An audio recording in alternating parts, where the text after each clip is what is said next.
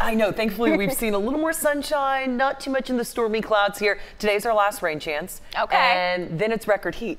Oh, I know. Wait, you got me going for a second. Then you say record heat, and I'm like, ooh. I know. I don't know what people want. If they'd rather have the record heat or, I don't know, maybe some thunderstorms. But it's getting a little toasty in North Texas. And I know, everyone has their own definition of when we can call it hot outside. But I'd say Friday, it's getting very close. All righty, let's get a look outside. Speaking of that, Fair Park in at 83. How about a heat index today? Yuck, 85. That's what it feels like in downtown Dallas right now. Dallas Baptist University in at 80 degrees, feels like 82. Fort Worth 84, but feels like 87 outside at this midday. So warm and humid conditions, not too much of a breeze either. Very light winds today. That won't help us cool off. Denton in at 82.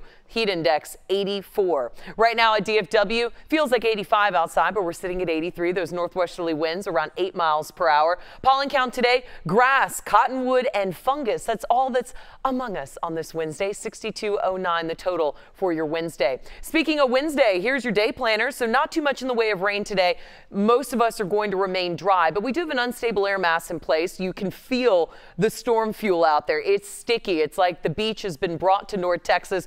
We just don't have the ocean. We just get the humidity. 88 by 2 o'clock, a low chance for some isolated thunderstorms, 90 by 4. And then as we head into this evening, dropping into the 80s, again, a low rain chance, but it's out there as we can see just a few isolated storms throughout the afternoon. Right now, the radar is quiet. We've had a little bit of sun starting to peek out after some clouds earlier this morning and a few showers. Otherwise, you'll have to move out into the northwestern parts of Texas as well as into the Panhandle to see any rain. Some of that trying to move in our direction, but over the last hour has started to fall apart. So not too much in the way of rain moving toward our area anytime soon.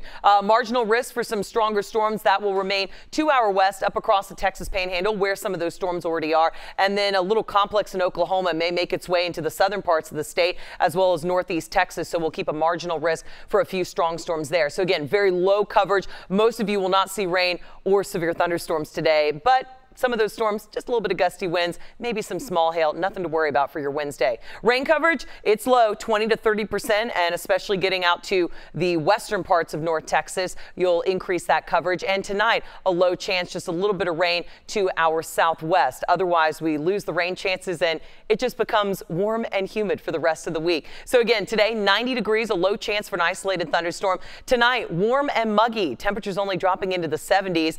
And I want to show you the 10-day forecast.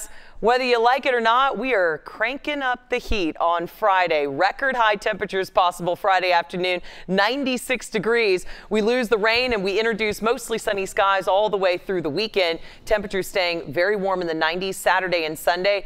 Our next rain chance doesn't arrive until Monday. So get ready, North Texas. An early taste of summer, I guess we'll say.